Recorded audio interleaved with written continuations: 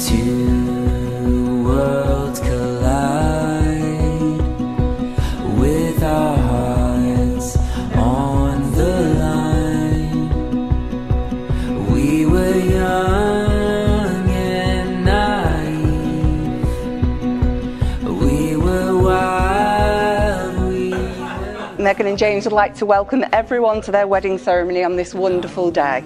Having known Megan myself since she was just 3 years old, I can't explain just how privileged I feel to be here today to officiate this ceremony. I give you this ring To remind you of this day, to remind you of this day, when in front of our closest family and friends, when in front of our closest family and friends, we vowed that our love we vow that our love can overcome all things. can overcome all things. I think that deserves a round of applause, ladies and gentlemen.